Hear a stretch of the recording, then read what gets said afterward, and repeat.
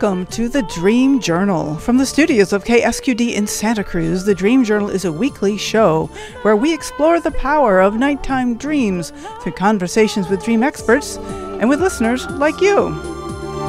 So there's no those vital minutes, time is keenly found. A dream can be meaningful even if you don't know what it means.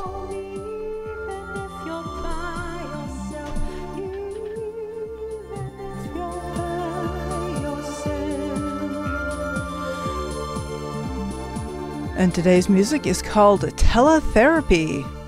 How much teletherapy is now going on as we do have learned to work from home. And it can be a beautiful thing. We talk to people around the world.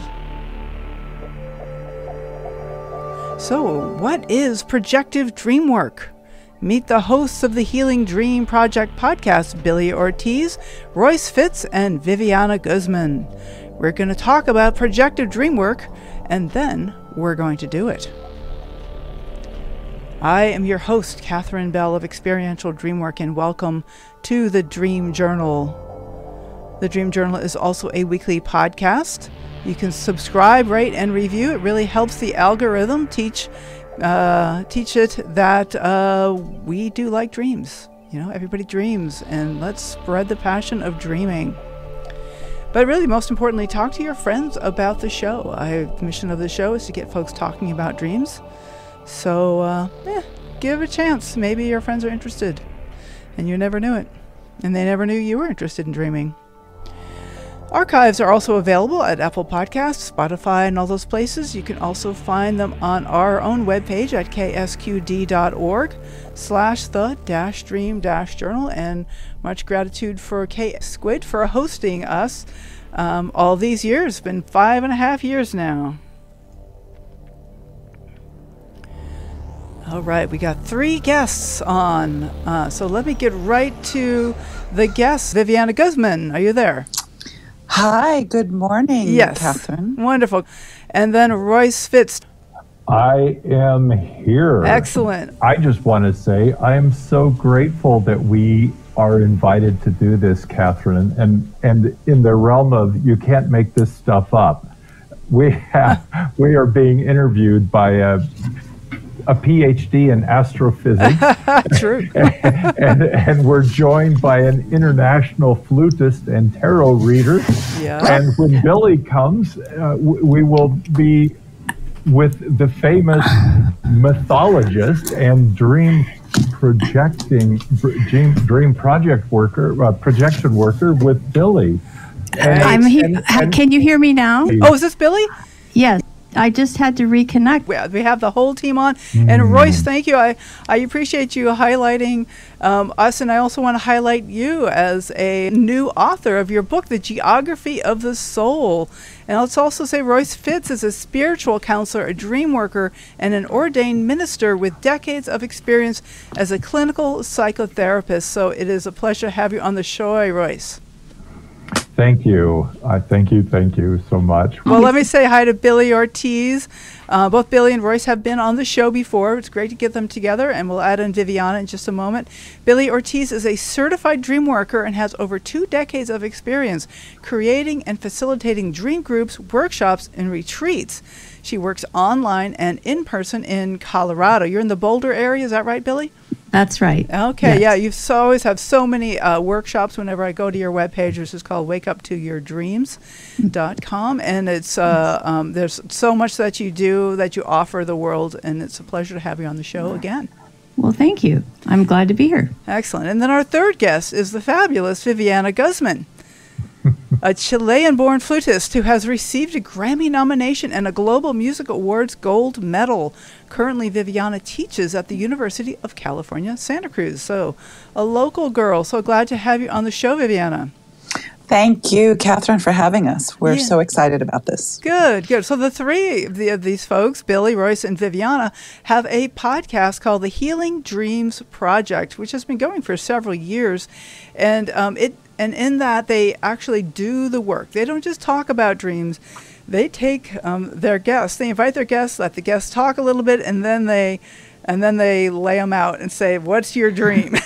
and I had the privilege of being on the show in February, and I shared a dream, and I got to hear all of your wonderful, helpful projections about it. And so they really give this wonderful example of what is projective dreamwork. So, we're going to just trust that the three of you are used to being on the air together, and I'll ask a question, and I'll mostly just be out to the vapors, and whoever jumps in can be the one to answer it. And of course, you can all weigh in, and if you all talk at once, so that's okay too. Okay. So the challenge here is that usually we're doing video while we're recording, so we can usually see the raise of the eyebrow or the the twitch of the hand. Like, please, it's my turn. But yeah, it's true. Without the video, it is a little bit more difficult to figure out who's next. But I'm sure we'll be fine. We'll work it out. So I wanted to start by asking the question: what is projective dreamwork, and what does that even mean? Wow. Well, do you want me to go, Royce, or Viviana? I'll go first. Billy, go. What is projective dreamwork? Well, projective dreamwork basically is a way to look at the dream by taking on the dream as your own. So, in other words, when someone tells us a dream, our only option is to have an imagined version of that dream. It's like if you told me about your vacation, in my mind I'm visualizing your vacation, and that's my only option because I didn't participate in the same thing. So whenever we have a dream and we share it with someone and they have their imagined version of it, we like to foster the understanding that we have to own the projection. We have to say, every time we make a comment, it's very different if I say, well, I think your dream, Catherine, means that you, instead of saying, in my imagined version of this dream, I might think it means this, and then proceed forward, because then the work goes both ways. Then the dreamer has a chance to either take it or leave it, and if it doesn't resonate for them, fine. If it does, it's wonderful. And then, but the person making the comment has the chance to hear it as they owned the dream themselves too. So the projection goes out to the dreamer, but it also resonates inside when I hear myself saying I. Okay. So that brings us to the definition of a projection, which is a psychological term in this case. It doesn't have to do with movies or something like that, or spotlights, but maybe we should have Royce jump in here and just tell us what is a projection in a psychological term. Well, I'm going to explain it this way. Billy did a wonderful job. We cannot not project. So in a sense, we are related to the movie world because we have a movie projector going on inside of us, looking at the world outside of us all the time. And what that means is we can only understand the movie that's happening in front of us through our own deep understandings of life. And some of that may be conscious, and lots more of it is unconscious. So we move our movie camera around and look at the world. We listen to other people. We hear them speak. We make opinions. We make guesses of what's going on outside of us. And no matter how well we do that, it's always a projection. We can't get away from it. And in the projective process, this is a way to say, you know what? Let's just own this. Let's lovingly embrace this instinct that is called projection. And then if we own it, when we look at, listen to, experience others, we can also say, this is how I experience what's happening in front of me.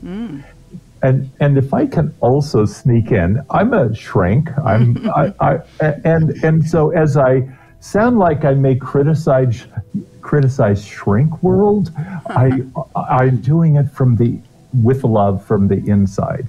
Because when someone goes to a counselor and they share a dream and then they're given an interpretation, it's like, it may be on target. Okay, that's good. However, it's still a projection from the counselor onto the dreamer. And when we say to the dreamer, well, in my projection, that frees the dreamer up to, number one, hear us as an authentic human being struggling to make beauty and meaning in life. It also, though, gives room for the dreamer to not feel analyzed or interpreted about who they are. It gives them room to say, you know, I disagree, or wow, that feels on target. Okay. Right, so then the dreamer gets to be the focus of their own thoughts rather than feeling like they're being accused of the other person, like your dream means X, Y. Yeah, accused is a harsh and accurate term. Yeah. I want to get Viviana in here too. So what gets going? How does this work for you, Viviana? What first drew you in about this projective dream work? What I love most about it is that I think dreams don't have just one meaning. Yeah. And by doing the collective projection on a dream, everyone can chime in what they think, and then the dreamer can assess whether or not they resonate with what is being said. And astoundingly, every time my dreams are being, projected on others, I always just grab there's just so much wealth and knowledge, and it just resonates so much. Collectively, I can gather little bits from everyone. That's what I love most about it. And every dream has, I think, is here to show us something too, or has something that we can learn from. So I just love the whole process. Okay, well, let's start with Viviana again. And this time I'm curious about some specific techniques. We have already heard the phrase, if this were my dream or my projection on your dream. And what do you find that is helpful as part of the process of projective dream work? And let's start with Viviana. I think that the whole process is actually very simple, and it is just that. And that's the main thing. And when I hear somebody projecting on my dream and they hear it as their dream, well, if it were my dream, blah, blah, blah, blah, all of a sudden it just lessens, and I see it instantly from a new perspective, from the speaker's perspective. So it is just that. If it were my dream, and it really helps so much. It's such a small little phrase to add to an interpretation, but for me, I think it's everything. Right. And this brings us to the way that you use projective dream work. You can definitely use it in one-on-one. If you're just chatting with somebody and someone tells you a dream, this is kind of dream manners, to use your protocol to say, well, if it were my dream, it might mean something, or tell me more about the dream. And also can be very useful in groups. Like people like to get together and talk about their dreams in groups, and the projective dream work is the perfect vehicle for that, and it eliminates friction, or certainly minimizes friction between members, because it's very gentle, it's very humble. It's like, well, if it were my dream, if in my version of this dream, and then the dreamer gets to take it however they want to. Exactly. Yeah, that's beautiful. So I have some curious a little bit about the history of projective dream work. So I first ran across it in terms of Jeremy Taylor. And I believe, Billie, is that your certification with Jeremy Taylor's projective dream work? Yes, I worked with Jeremy from, the year 2000 until his death in 2018. I worked with him consistently, inviting him in to co-facilitate dream retreats with me. And also, every month, once a month, I do my own work. I'd work on my own dreams as well. I think the original time, my understanding is that Montague Ullman was the first one to use "If This Were My Dream." The Ullman method is a little more rigid on how and when to ask the questions, and how to form the projections. But from what I understand, Jeremy just sort of spontaneously had came up with the idea when he was writing the book. Actually, it goes back to when he was doing community organizing and working with a group of people that were not meshing very well, and he figured out it by sharing the dreams. Somehow everybody got on the same page. It was miraculous. And so that was his first experience. And that was way back in the 60s. And he was trying to get these people on, to communicate better with one another. And the If It Were My Dream was born there in his work. His version of Projective Dreamwork. Right, his version of it. And then later he read Monica Ullman's book, and he was like, wow, we had this collective unconscious idea, Right. So it's later it started becoming more connected to Jeremy over time. He never really was very comfortable with it being called Taylor style dream work, because he always would encourage each of us that studied with him to come up with our own version of it, to still stick with the guidelines of the projective method, but find our own particular expertise. I mean, there's certain people I work with, for instance, that always see a level of health in dream work.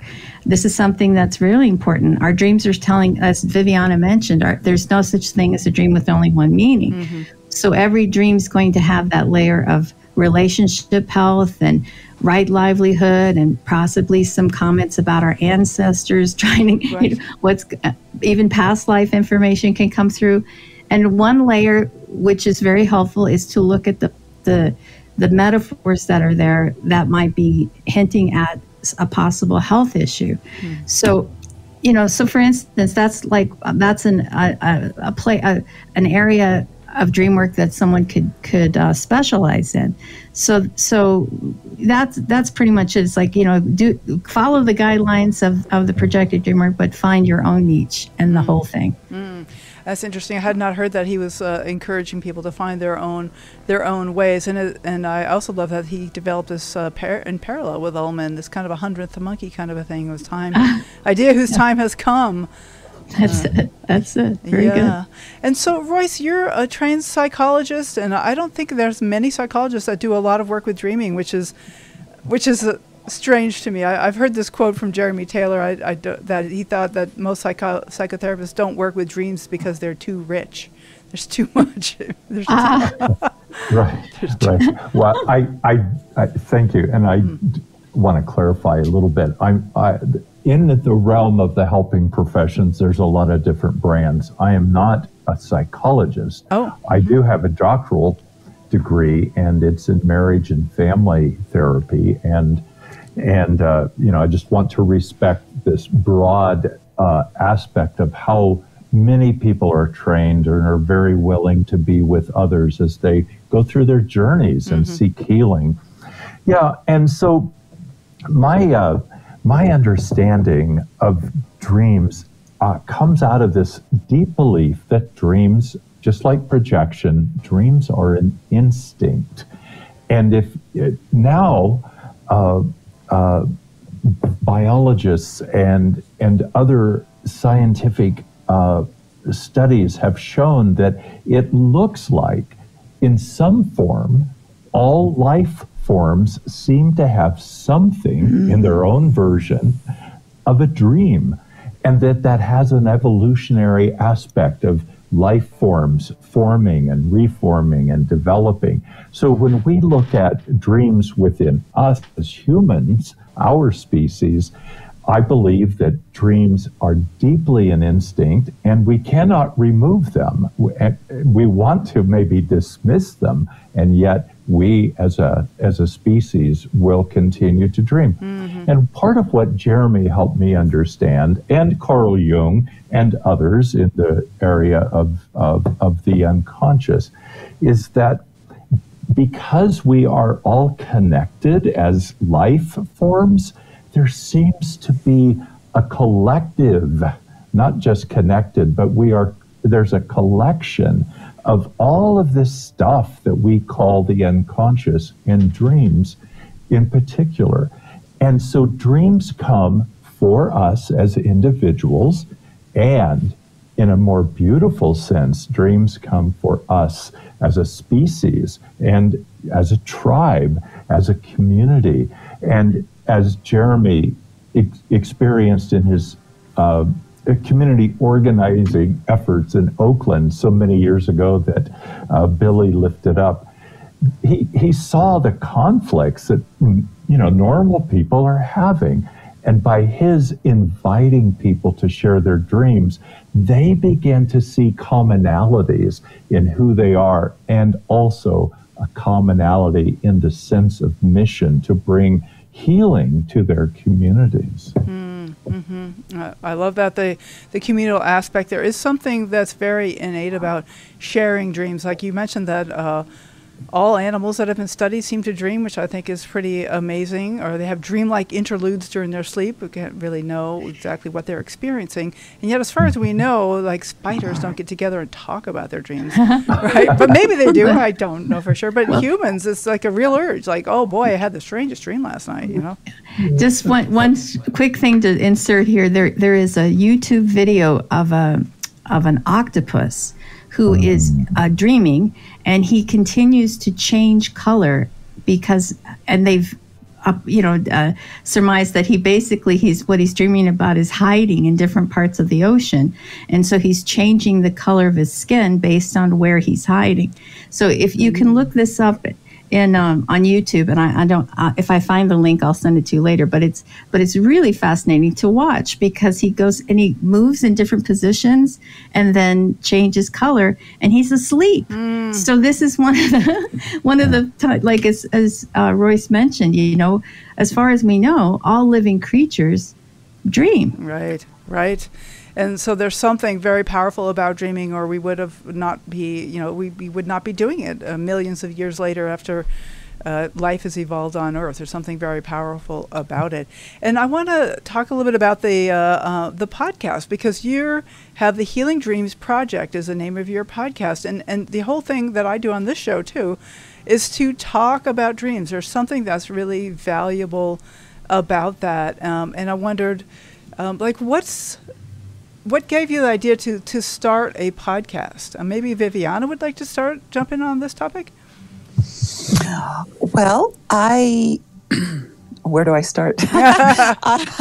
I was in a near-death experience in a car accident on Highway 1, 50 miles an hour, head-on collision. Oh my God. And when I emerged out of that trauma, then I went into a pulmonary embolism, a second near-death experience, and airlifted to Stanford Hospital. It was anyway. After that, I had a very strong calling to continue dream work, and I had a physical group in Half Moon Bay, but I wanted more, and I found Billie and joined her dream groups, and I just thought, I don't know, I just wanted more of that in my life. It was a time where I had time. I was lying flat and recovering from my accident and my embolism, and I was obsessed with it. And as a performer myself, and I have a couple other podcasts, and I'm interested in sound and all this, and I just thought, I thought she would be great to do a podcast. I could just produce it and work out all the details, and then she invited Royce to join the group, and that's how we came alive. That's wonderful. I wonder if somebody would like to share a story about the podcast itself, like some particular insight somebody had. We have a few more minutes before the break, and then after the break, I'd like to try to do a little projected dream work on either one of our dreams or a caller's dream. But I wonder if somebody has a story about the podcast that they feel comfortable sharing on the air. Well, Royce and Viviana were wonderful about sharing their dreams publicly, and I was a little nervous about that, to be honest, at the beginning. Yes. But it is, and the fact that it was just going to be syndicated everywhere. So it took me a little while, but once I did actually jump in and do a dream, live and in person on the podcast. It was what the experiences were wonderful. And I wanted to let everybody know that we have a large library of I think there's like 56 episodes Nice. That go back a couple of years. We've been on hiatus for a while, but we'll get back to it soon. But please look up the library and you can find where I Work a Dream and Viviana and Royce, each of us individually, share our insights and vulnerability. And then I was on the podcast in February, and I share a dream about the dream journal. As I recall, it was one of my anxiety about doing the podcast dreams, of which I have many. It's very intense. And we invite the listeners to call in their own dreams as well. So whoever, we're not just looking for famous people like Catherine. We're open to, the regular folks of our world, because we so passionately believe that every dream is going to contribute to us toward our health, healing, wholeness, and wisdom. Yeah, absolutely. I think that's so true. And I know that Jeremy Taylor used to like to quote, I think it's Federico Ferenczi, who would say, dreams are the workshop of evolution. Yes. Yes. This is where we as a human species are exploring the future and trying out different ways of being in the world. Yeah. Yeah, beautiful. Well said. Okay.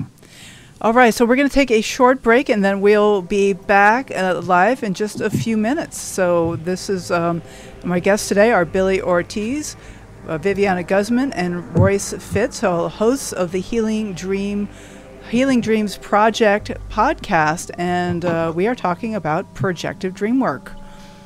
We are broadcast live from the KSQD studios in Santa Cruz and co-broadcast live in San Jose by KCXU. After the break, we are going to go into this experience, this idea of projective dream work, and somebody's going to get a free dream session right now as soon as we're done with our break.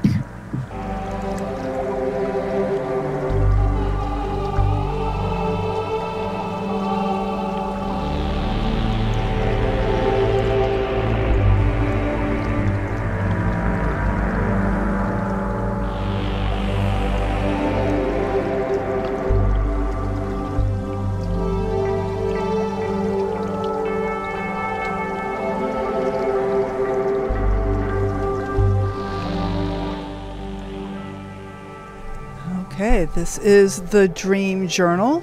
I'd like to welcome our far-flung listeners on the live stream. We have lots of local folks listening in.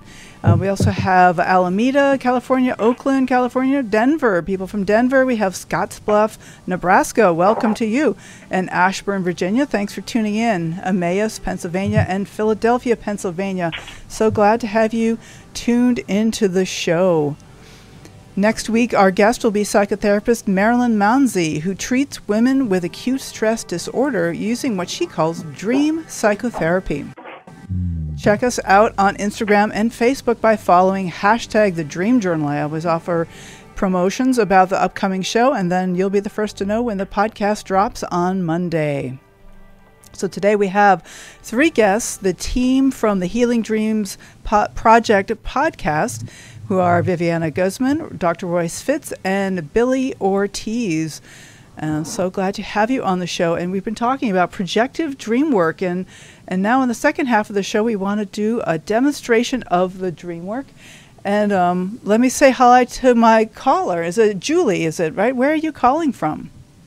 Hi, I'm calling from Denver. Julie, thanks for calling. Hello, Royce, Billie, and Viviana.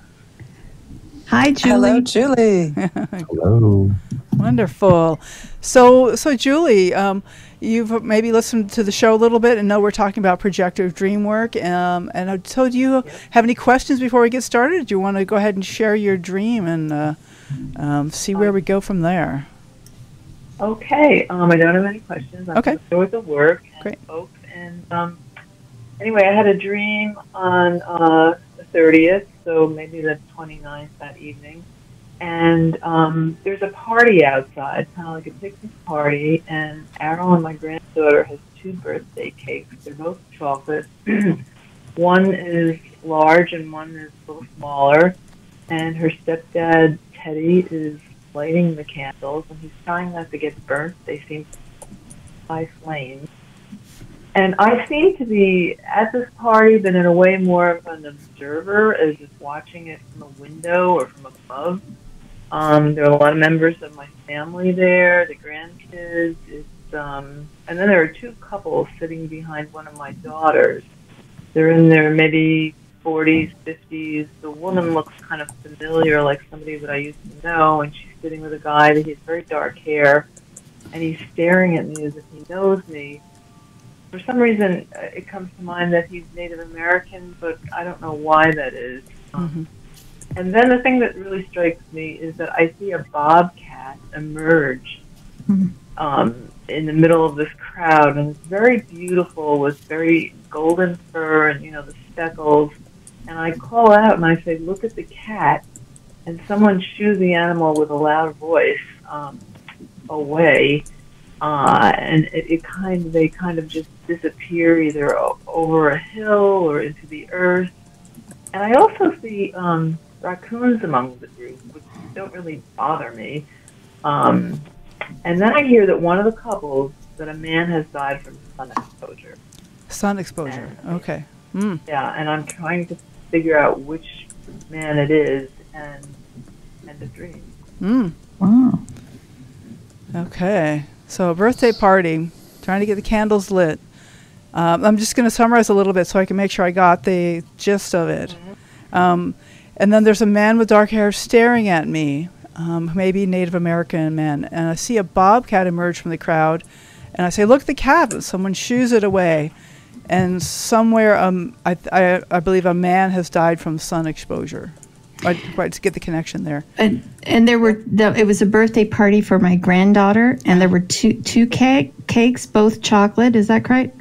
Right? Yes. Okay. And one's bigger and one's smaller. Mm. Right. Okay. Okay. And then there's two couples, so two. Mm. Two cakes, two couples. And as the dreamer, have I ever encountered a bobcat? No, the only time I can remember, no, not in flesh, no. Okay, but and how about raccoons? Are raccoons usually around my home and something I deal with often? They're not. When we lived in New York, there were a lot of raccoons, but no, I haven't. Okay. And how do I feel about raccoons as the dreamer? Do I consider them pests, or do I consider them cute and funny, or is there or somewhere in between?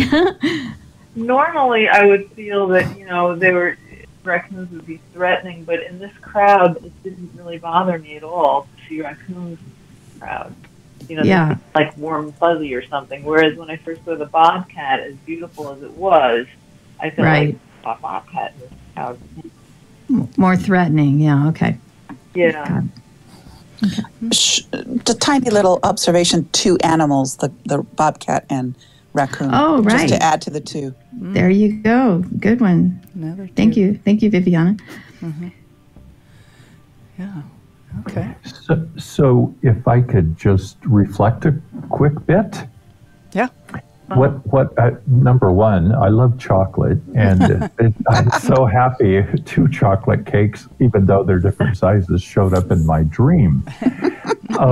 And my grandchildren or grandchild is celebrating this birthday, and there's some very interesting pieces about all of this, and this is why dream work is so fascinating, because as I, in my dream, create the dream, the flame kind of gets a little, what I might consider risky or dangerous. Mm-hmm. And so for me, a theme in this dream, in my projection, is that there is a kind of an expansive, changing aspect of who I am, and perhaps of others that I deeply know, that there's this transition of birthday. There's this the flame, which on one hand could be dangerous, on the other hand is kind of purifying, and also could be the beginning of change. You know, how fire changes the landscape, or metal or wood. And so that transformative experience is there for me. And the people that are in the dream, in my projection, some of them I probably know from the waking world, some of them I don't.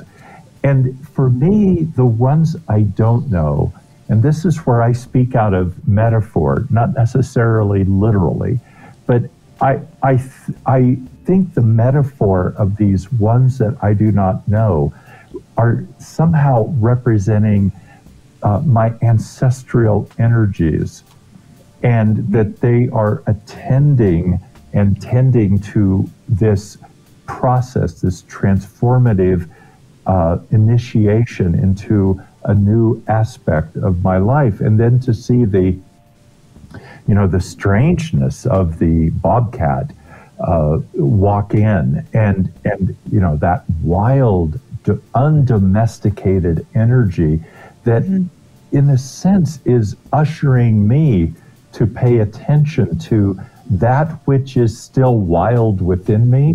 And as I change and transform, I'm being invited to embrace that, because no matter what age I am, I have that ability to keep expanding and moving into areas that are not tame. I'll stop right there. Beautiful, Royce. Very well. And Royce used the word I was about to use too, was undomesticated. Because whenever we dream of animals, particularly wild animals, it's a reminder of our instinctual energies. And if it's that's why I was asking if I, as a dreamer, had ever encountered a bobcat, because it'd be a bit of a different dream if I'd had some kind of specific, story of where I really was threatened in waking life by a bobcat. So this is a undomesticated instinctual energies that's coming to me. That's why I think that I'm not afraid of the raccoon, because raccoons are a little more tame, in the sense that they're more used to humans, and they kind of in some ways rely on humans, because they tend to go through our trash and things like that. So there's these instinctual energies that are coming to me, one of which I'm more familiar with, one of which I'm still is very new. But I love that Viviana brought up again the twos, because the twos do show up: two cakes, two couples, two animals. And whenever twos show up in dreams, I often think about something new that's coming to the surface. It has to be seen as two first, so that I recognize it, so that I pay attention. It's more visible. Mm-hmm. Right. So I wonder. I kind of want to check in with Julie. Like, what is this process like for you so far? Because we've been, putting out a bunch of ideas, and I've, what's going on for you? Well, I find it very interesting, because on the evening of the 28th, I went to this talk on energy and moving energies around. It's with sort of sacred geometry and stuff, and I was very kind of moved by it, and really sort of felt a difference. And it's been on my mind a lot. So, it was just been very interesting to hear what Royce and Billie have to say about this ancestral energy, new energy, some kind of transformation, and yeah. Right. Well, what you're saying, Julie, kind of brings up for me one of the just two striking moments for me in this dream. If I'm thinking about living through this dream, there's a certain amount of fuss. I remember there was something about getting the candles lit. There was some kind of fuss about that. But then there's this moment with a man with the dark hair staring at me. I'm really curious about that. And then the other moment is the bobcat emerging from the crowd. Like, these two moments almost seem otherworldly. There's something there. But let's go back to the man. And I do what is not quite a projective dream work. I like to ask a lot of questions, which is so. Can I ask you, what is it? feel like when that dark man is staring at me? Is there any sense of threat, or is there a sense of attraction, or a little bit of both, or curiosity, or just nothing? No sense of threat. There's a sense of almost like a knowing, or maybe an attraction. It's like a connection. Connection. Definitely no sense of threat. Okay, so a little something there. Like, I know this person, but I don't. Or and that ties in with what we've been saying about the wild nature, because the Native American, people, my kind of stereotype of that is someone who's closer to the land and has more groundedness and connection to nature, and so there's maybe some part of that I feel connected to, and then here comes this bobcat. Talk about a wild part of my nature emerging from the crowd among all these people. Yeah. That's an amazing moment. Wow. And I'm like, look at the cat, but then in the dream somebody shoos it away, and like, what does that feel like for you, Julie? Like, to see the cat, number one, and then also to have it shooed away. Well, I felt it could be dangerous. It was a kind of a push-pull. I felt it was so beautiful, but I almost felt like it could be dangerous in a crowd with children. That's how I felt in the dream. Kind of like contradictory in a way. Sure. But it's the image of the bobcat that sticks with me more than anything. Yeah. The bobcat and the man. The bobcat and the man. Yeah. So there's something about these emerging creatures, the connection with the man and then the wildness, the cat right there, which is scary, both scary and attractive of the cat. Yes, exactly. Good point. And then for me, I'm thinking, if it's my dream, the person who shoos away the bobcat, like, part of me I'm partly grateful to that person, and yet also I'm kind of wanted to maybe see the cat a little more. So is that the part of me that runs away from the wild part of myself? Is there a part of me that shoos away my own wildness? Yeah, that could be. And this is how it works. I got a huge aha from that in my version of it. So it's like I felt tingles all over when Catherine said that. I think Viviana was going to say something. Well, I'll just chime in quickly. Yeah. Talk about twos. The twos for me are very. I have some observations. Well, the overall themes, and they're like paradoxes or contrasts. So for me, the first point would be observation and connection. I'm an observer in the dream. I might feel detached from the events. Reflecting from a distance, maybe.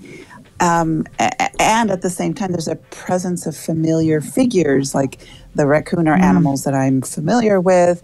And these mysterious elements sort of maybe suggest to me a search for an understanding or a connection with deeper parts of my life. And a second theme throughout the whole, if this were my dream, I would choose like the difference between wildness and control, so the contrast between being controlled by the environment or the person lighting the candle, a trusted elder, making sure that no one gets burned, and the wildness of the animals that come in. There's like a tension between the expectations and natural instincts or desires. There might be like maybe a struggle in my life between maintaining order and at the same time embracing known and unknown, untamed, tamed aspects of myself. If this were my dream. Yeah. I would like to say amen to that. Yes.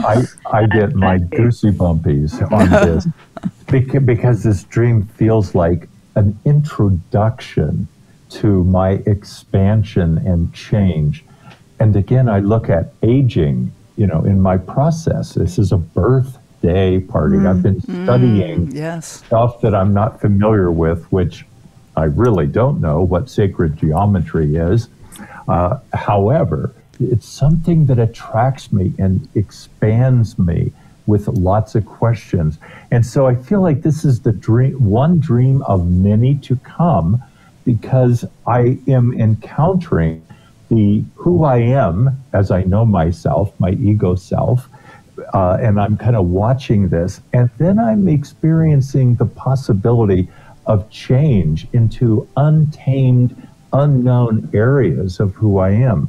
And if this is an indigenous person, I feel like that this is such a projection, that there's kind of a shamanic call to me to look at my roots, and to also look at my wildness and the uncontrolled, as yet unknown side of me. So I feel like this is a beginning of many dreams that I need to pay attention to, that I am moving toward a new phase in my life. Yeah, I love that. Yeah, love that. that definitely resonates. I mean, it's yeah. Mm-hmm. Everything that you, Royce, and Viviana, going deeper into it, and Billie, yeah. Julie, thank you so much for calling. I found this very rich experience, and thank you for sharing your tender dream. It's beautiful. And I hope it is thank you all. the first of many interesting emerging dreams. Yes. Okay. All right. Thanks for sharing your dream. All righty. Bye-bye, you guys. Bye now. Bye. Okay, so yeah, there's something about this projected dream work that I love, that I get to have that dream like as my own. Like I can, in my own version of the dream, I can picture the bobcat emerging from the crowd, and the man's face looking at me. Because I'm kind of an observer, but then here's this man looking right at me. So I'm not an observer after all, actually. I think that was great what Viviana brought up, the paradox of what goes out through the whole dream. Mm-hmm. So we what else? We just have a few minutes left in the show. Radio, you guys with your freewheeling podcast get to go on as long as you like, but we have a clock to watch. But what is needing to be said? Maybe we'll go through the three of you one at a time, and you can offer just some what's up for you right now. And Billie, why don't you start? It sounds like you're kind of ready to talk.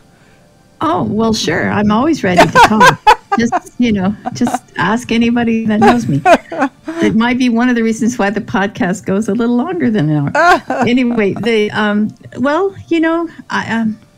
I think we've expressed, all of us have expressed our love for projective dreamwork. It truly, I do this work so often, and I've done it for over 20 years now. And I can tell you that I've never, ever disappointed in a dream. And I've never met a dream I didn't like, So a lot of times we throw our dreams away. We say, why even bother recording it? And I have to confess that I've done that myself as well. Yeah. So let's try, I just encourage everybody listening that, try to take the time to at least write your dream down. And if not that, then share it with somebody over coffee or, a coworker during break, whatever. It's important enough. And I think every dream wants to be shared, needs to be shared. Right. And that's another big piece of it. Because Billie, because I in my version of myself, that's one of the things that keeps me going. It not only helps the individual evolve and change, but it helps us as a group, a community, as humanity to evolve. So I'll just quickly put a real short plug in here. I have a retreat coming up in Boulder, October 11th through the 13th. It'll be my 31st retreat. Wow. I love the work so much because we build a small village and get to know each other over the weekend. And there's other activities too. It's not just dream work. There's a lake and places to walk very close around. And plus we also have music and poetry included.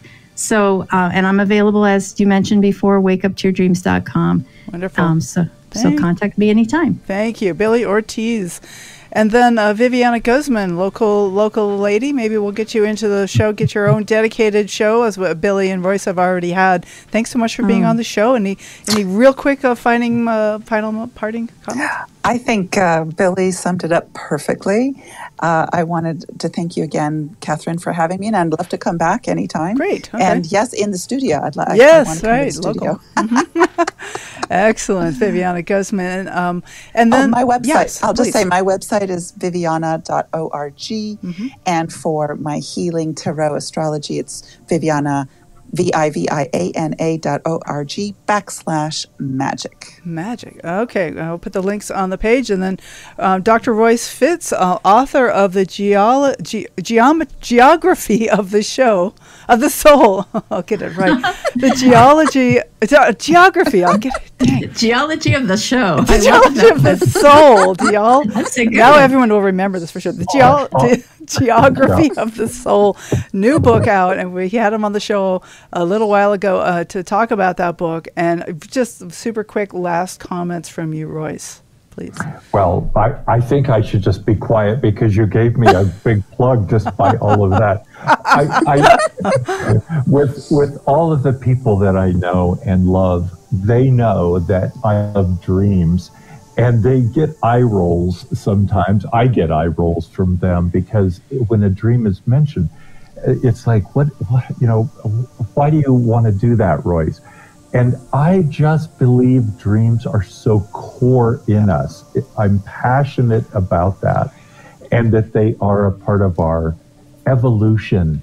And whether we pay attention to them or not, they are our best friend. Love it. That's it. On our inside. So thank you so much. Yes. My website is roycefitts.com. FITTS. Yep. That's correct. And Catherine, you're so generous, and it's so lovely to be with you again. And your podcast and radio program is wonderful. And I love the music that you always have. And I wanted to give Thanks to a Rick shout Kleffel. out about that. Yeah, excellent. Who also engineers the show. Thank you, Rick.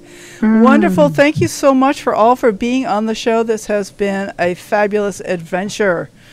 Then thank you all for listening. The Dream Journal is produced at the studios of KSQD in Santa Cruz, and we are live every Saturday at 10 a.m. Pacific at ksqd.org in case you'd like to call in, find out what goes on behind the scenes. The podcast is released on the Monday after the show. It spreads interest in dreaming when you subscribe, rate, and review. Contact me if you'd like to be a guest on the show or to promote a new book, to tell folks about your dream-related offerings. My name is Catherine Bell, and you can find about my dream coaching at experientialdreamwork.com. Follow me at hashtag The Dream Journal on Facebook and Instagram. Thanks to Rick Kleffel and Eric Nelson. Intro and outro pieces are by Mood Science. Tomorrow morning, when you wake up, take a minute to write down your dream and bring it to the next Dream Journal. Existed.